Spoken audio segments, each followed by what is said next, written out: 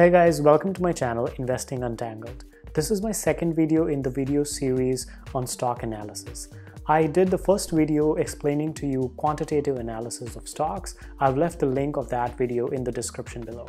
So in today's video, I'll be talking about how to calculate the intrinsic value of a stock. I'll also be showing you what kind of valuation ratios you have to look at when you want to figure out a buy price for yourself, and finally how you make a buy price decision for yourself. I'll use a real-time example of Google to show you how you calculate all these values and how you can make an investment decision. So let's jump right into the analysis. In my last video, I explained to you how I break down my stock analysis into 3 steps. And I showed you how to perform step 1 of the analysis, which is quantitative or fundamental analysis. In this video, I'll explain the step 2 of the process, which is assessing valuation. This means we want to know what is a reasonable price to pay for the company that we are interested in. Let's see how we can assess the valuations. I assess valuation of a stock by looking at valuation ratios, and then I calculate the intrinsic value of the stock. We want to make sure that we pay a price which is 30% or less than the fair price of the stock. This would essentially mean that we bought the stock at a 30% discount. Buying stocks is, in this sense, no different than regular shopping. We always want to buy great stuff at a bargain price. In the stocks, the 30% discount is called a margin of safety, which means if we are wrong somewhere in our analysis, we at least have a price cushion called a margin of safety, which will cut our losses. This reminds me of a famous saying in the book, The Dhando Investor by Monish Pabrai, where he says, "Heads I win, tails I don't lose much." And this is stock investing 101. We'll first start with valuation ratios. So what are valuation ratios? These ratios give us an idea of how expensive or cheap a company's stock is in relation to earnings or net income, its sales or revenue, its book value, and its projected earnings growth. These ratios basically tell you how much of a price you're paying to own the company's stock. The higher a price you pay in relation to earnings, sales, book value, or earnings growth projection, the lower your returns are going to be. It is like buying a house which is worth $100,000 and you paid $1 million for it. So obviously you lost money in that deal, and it was not that a smart investment. It works in a similar way in stocks, and that is why it is a cardinal mistake to not look at the valuation when buying a stock. It can result in poor returns or even permanent loss of initial capital. I like to invest in companies where the PE ratio is lower than 15, price to sales ratio is lower than 4, price to book is lower than 2, and price to earnings growth is lower than 1. These numbers will suggest that the company is undervalued.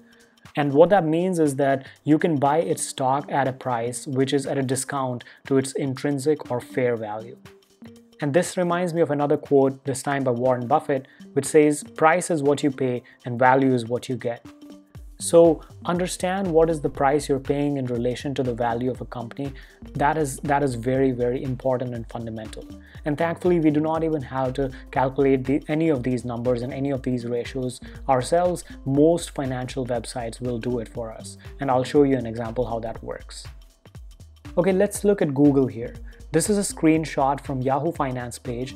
And if you type the ticker for Google, which is GOOG here, and go to statistics, you will get all these numbers. Yahoo Finance gives you numbers for the last several quarters, but you need a premium account to access the numbers for previous years. But you can use Morningstar to access these numbers from previous years. Like I said in my previous video, I always like to compare historical values across multiple years to see how a company is doing.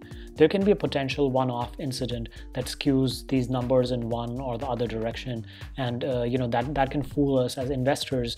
So you should always look at numbers from the past several years to get an understanding of the business and how it is operating. So Morningstar also gives you the price to cash flow ratio, which is also good to look at to get a complete understanding of the valuation. I generally like to invest in companies with price to cash flow lower than 10. ideally less than 8. That's perfect. And one thing that you should keep in mind is that companies will have variable numbers depending on what sector they are part of, so what industry they operate in. Google is a tech company, and tech giants like Google trade at a higher price to earnings, price to sales, and price to book multiples, while financial sector companies like banks and insurance companies generally trade at a lower multiple. So if you're comparing two companies and checking their valuation, make sure that they fall in the same sector. You cannot compare a tech company with a bank or with an insurance company. So from these ratios, you can see that Google never came to a very attractive price range in the last 5 years or so. And this is pretty typical of big giant tech companies that have good, strong growth potential moving forward. Okay, moving on to calculating the intrinsic value or the fair price of a stock. The most common method of doing this is the discounted cash flow model or the DCF model. It estimates the value of an investment based on its expected future returns. The calculation involves a projected estimate of the future growth and cash flows of the company, and based on these projections, you discount them to the present value to see what those future cash flows might actually look like in today's money. You can find pre-calculated DCF values also online, which I'll show you today, so you don't have to do these DCF calculations all yourself. And I'll make another video to show you how I use an online tool that I found to be very useful for estimating the DCF value, and there you can play around with different factors and you have to input your own numbers, and that gives you what its estimation is with the DCF method. And please remember that you should always use multiple methods of valuation, because here you're estimating these numbers for the future. So you have to be fairly certain that this is the way things will pan out for your company. And this is why you should compare different models and use the ratios that I talked about here. In this video, I'll show you where to find pre-calculated DCF values for a stock. And I'll also explain to you another method to figure out the buy price with a 30% margin of safety, and this is called the PE valuation method. And this I actually adapted from the book Buffettology by Mary Buffett. Mary Buffett is the ex-daughter-in-law of Warren Buffett, and she has written multiple books explaining how Warren does valuations on the stocks and what kind of research analysis he does. So I highly recommend those books. Okay guys, now I'll show you how to access this DCF value directly from GuruFocus.com.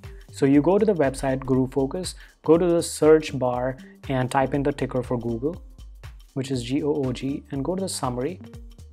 So this pulls up the stock page for Google. The good thing with GuruFocus is that it gives you this estimation of the stock price already. So here GuruFocus already thinks that it is modestly overvalued, which is not good for our returns. So if we go to the DCF tab here to access the calculator, it shows us the DCF value. At 12% discount rate, it shows us that the fair value of Google is $984. I like to do this calculation at 10%, so I drop it down to 10%, and you see that GuruFocus thinks that it is worth $1,175 at a 10% discount rate, which is much lower than the current stock price of $1,738. So there is no margin of safety. So this is the same margin of safety that we were talking about in the video. There is no margin of safety in this investment. So this will mean that if we buy Google at these prices, the chances of us getting not that great returns are very high. Okay, now I'll show you how to run the PE valuation method that I adapted from the book Buffettology by Mary Buffett. So you need 5-year average PE that you can obtain from Morningstar that I showed you earlier in the video how to get that. And you need current EPS, which is earnings per share, and this also you can obtain from Morningstar or Yahoo Finance or any other financial website. So the way the formula works is you calculate a 70% discount on 5-year average PE by multiplying the 5-year average PE by 0.7, and then our buy price will be decided by margin of safety PE, that is this value here, times EPS that we got from the Morningstar or Yahoo Finance website. Okay, let's analyze Google and see how we can run this valuation method on it. So I got these numbers from Morningstar, and I saw that 5-year average PE for Google is 33.73, and the current earnings per share is $51.71. So applying the formula, margin of safety PE will be 33.73, the actual 5-year average PE, times 0.7, which gives us 23.61. And our buy price is margin of safety PE times the EPS, which is 23.61, the value that I got from here, times 51.71, which is the current EPS. And that gives me a buy price of $1,220. And the current price at which Google is trading is $1,738, which is significantly higher than our current buy price that we got from this valuation method. And what this PE valuation method and also the Guru Focus DCF calculator tell us is that Google is overvalued compared to our buy price range, which is around $1,220 by PE valuation method, and by the DCF method it was around $1,170 range. So I generally take an average of both these methods and see what is the price range that I'll be comfortable paying for a company. And in this case, Google seems overvalued clearly. And the way this PE valuation method works is basically we see what is the average price range at which Google has traded in the last 5 years, and now we want to pay a price which is at a 30% discount to that average price.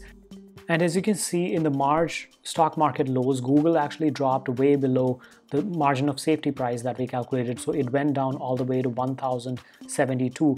So this would have been a great price to buy this company at. And at this price now, where it stands at $1,738, we'll have limited rates of return going forward compared to the prices that existed back in March. Therefore, the biggest virtue for stock investment, folks, is to have patience. We got to have our watch list ready with the companies that we have researched using these techniques that I described here, and then keep waiting patiently for the stocks to tumble. And if it doesn't happen, you look for some other company and keep your research going.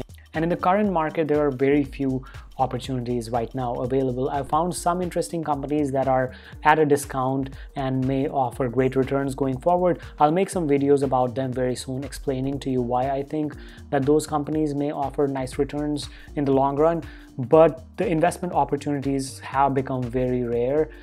Okay, this finishes today's analysis. I explained to you how I look at valuations using different models, what ratios I look at, and how I come up with my own buy price that I'm comfortable paying for the stock.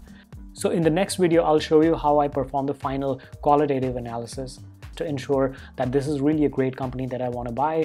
I want to understand completely their business model and what their management team is doing and how they're deploying their capital, etc. So this will be the topic that I'll cover in my next video.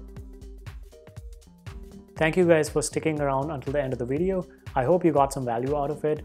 Please consider leaving a like and subscribing to my channel, Investing Untangled. I'll be posting new videos regarding stock research and the companies that I'm investing in currently very soon. So stay tuned and I'll see you in my next video.